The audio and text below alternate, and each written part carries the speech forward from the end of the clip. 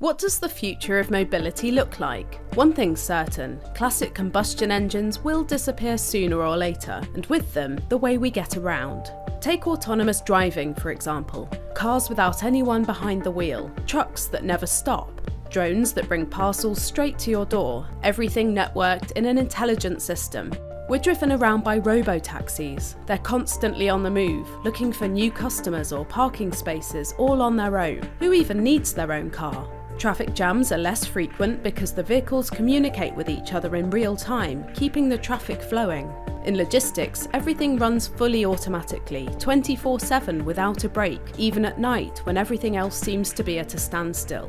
But this shift isn't just technical, it also affects our jobs and lifestyles. Professions such as long-distance driver could soon disappear. Entire industries like logistics would have to reinvent themselves. And not everyone will be willing to switch over to autopilot immediately.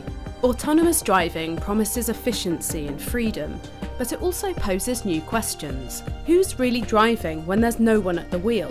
And above all, who's liable if there's a crash?